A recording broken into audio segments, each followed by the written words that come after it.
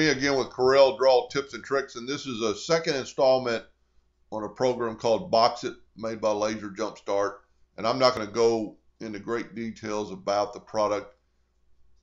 You need to probably back up and go watch the second video.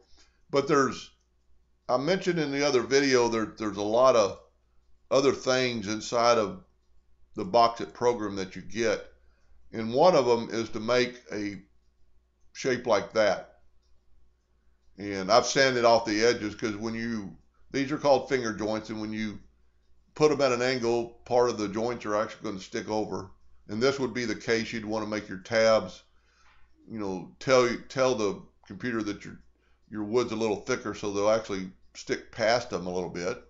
And then you can sand them off. And that's not the main reason for the video tonight, but I was just going to show you how quick you can make something like this. So here's my BoxIt deal, and here's your normal BoxIt, but here is pedestal. So we're going to make a pedestal, and unlike BoxIt, you don't need to draw a box at first. You just need to go to pedestal and then put in all the parameters. You want it to be 1 inch tall, you want it 3 inches wide by 4 inches. So we're going to make it pretty square, so we're going to change it to 3. It's an 1/8 inch wood. The kerf is 0.04. That works really good most of the time. Your tab width, we could change it to 0.25, make it a little bit smaller. I like everything in red, so I'm going to change this to red. And then all you do is hit OK, and this is your bottom, this is your top, and here's your 4 sides. And it puts together really easy. Now, it did put the labels, and you can back up here and tell it that you don't want the labels. I don't want to label the parts because I actually draw a hairline. You could have it without a lid. So let's do this one without a lid. And there's your BoxIt. So your top edge is flat. It doesn't have the finger joint. So it can make a little, this would be pretty neat for a gift. It would make a little ring holder.